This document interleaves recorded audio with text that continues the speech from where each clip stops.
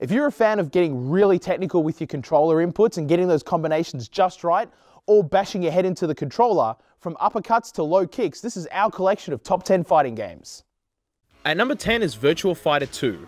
With its breakthrough graphics, revolutionary gameplay, and vast range of maps and character options, Virtua Fighter 2 became the best-selling game on the Sega Saturn and is one of the best arcade games of the 90s.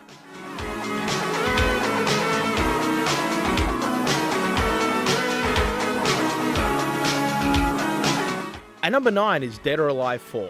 With its high-definition graphics, tournament-style fighting with online capabilities, and the most sophisticated countering system, Dead or Alive 4 requires the utmost patience and timing from any gamer.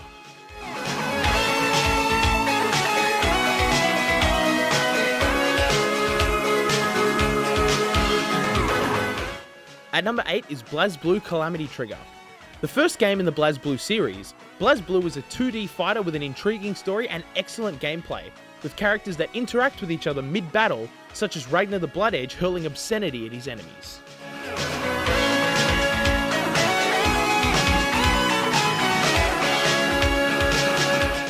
At number 7 is Soul Calibur 4. The fourth weapon-based fighting game from Namco's Soul Calibur series adds online capabilities and the iconic characters Darth Vader and Master Yoda from the Star Wars franchise to add more depth and mystery to an already enthralling series.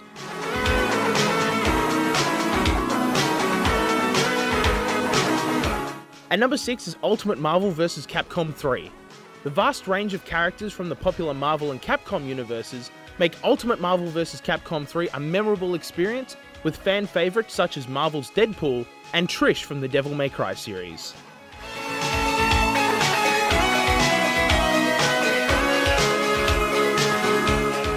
At number 5 is Tekken Dark Resurrection. The handheld version of Namco's highly esteemed fighting series adds 2 new characters, multiplayer verses, and more levels from the arcade version with climate and time effects.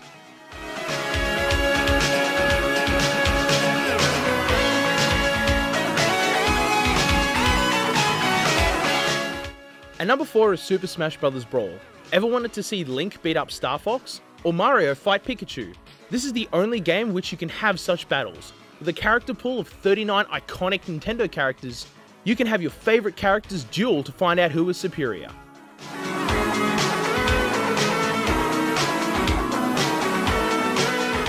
At number 3 is Bushido Blade.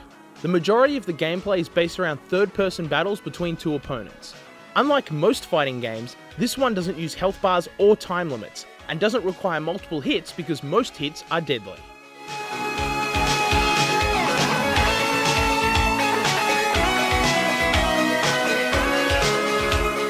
At number 2 is Mortal Kombat 2. Most notable for its extremely violent gameplay, Mortal Kombat 2 is chock full of hours of blood-spilling, flesh-shredding, bone-crushing fun. A variety of characters and moves keep the game from getting dull, and the large range of fatalities add to the game's bloody carnage.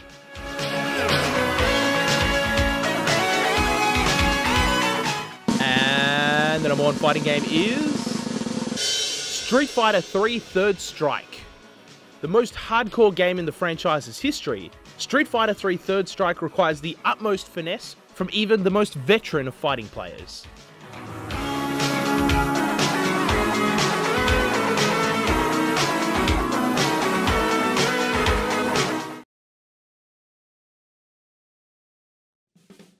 Hey guys, and welcome to Cologne, Germany for Gamescom 2014.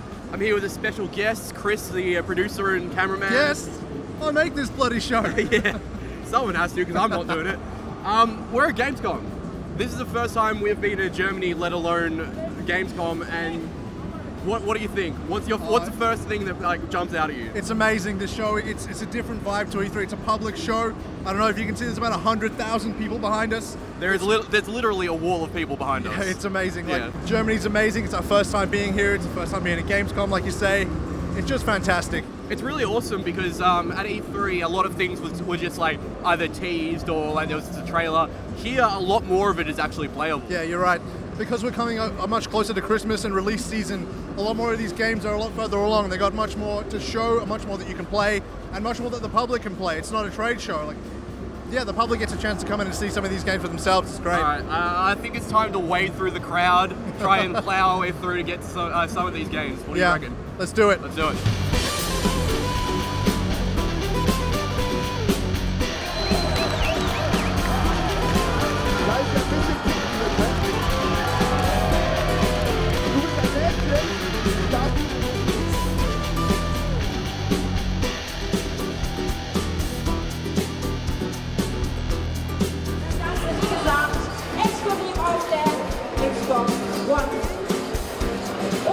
Hey guys, I'm back in Cologne, Germany for Gamescom 2014. As you can see behind me, we have the Alien Isolation booth.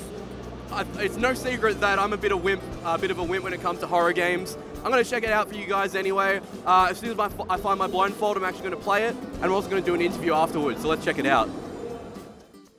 So I'm here in Cologne, Germany at Gamescom 2014 with Garry, lead game designer on Alien Isolation. How you going? I'm very good today. How you doing? Yeah, it's the last day of Gamescom. I'm sure you're quite tired. No, I'm here tomorrow as well. Oh, you are? Wow. I don't actually have to work tomorrow though, so I get to check out the whole show. So that's awesome. It's going to be cool.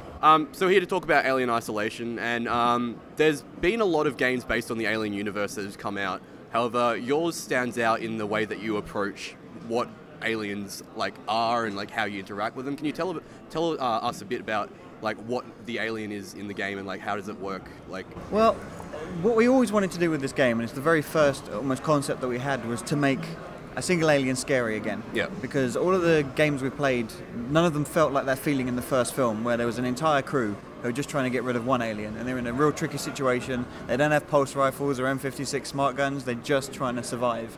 And it seemed like that was, that film in many ways was the first survival horror in sci-fi. It's well, surely that would translate well to a game. And we understand how easy it would be to translate, shooting aliens to video games. It lends itself very naturally to that. But the idea of it being survival and horror was well, no one has done that yet. And that's the game we've always wanted to play, and especially after the release of things like Cloning Marines, where people on forums and stuff are saying we want the alien to be scary again. We were saying, well, that's brilliant, because that's what we're doing. Yeah. So it's been really, really good. And yeah, I heard you were more basing it on the first Aliens film, as opposed to other people who are doing Aliens or AVP or something like that. One thing that jumps out as well is just there's so many the kind of environment that you're in, and not only just the environment, but just say for instance when you have the motion tracker.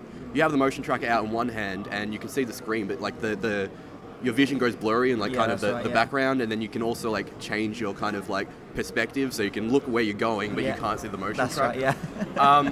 What kind of other touches have you done that kind of help you that kind of heighten the atmosphere in the game? Well, one of the things is if you collect weapons like a pistol or the flamethrower and things like that, we never have it on the screen the whole time. Yeah. Because a game isn't a shooter, and we didn't want to give the impression that it was. So to use a weapon, you have to bring it out and aim it. So you've got an actual choice to do that.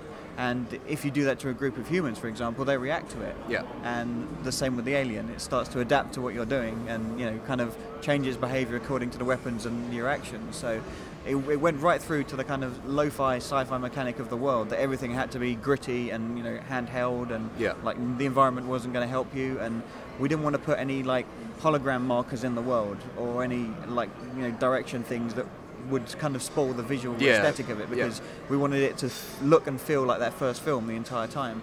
So things like your objective marker is a kind of basic compass that's around the edge of the motion tracker.